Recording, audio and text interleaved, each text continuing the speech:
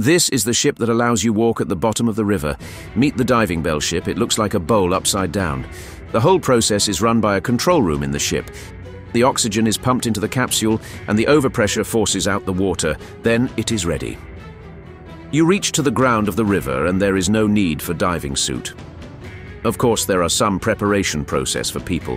For the crew, it is a 7-meter descent via the shaft pipe to the bottom. The crew should stay in a small room to get used to the pressure change till reaching to the ground. When ready, they use a tunnel, and they reach to the bottom of the river to work underwater to carry out various tasks, such as retrieving lost anchors.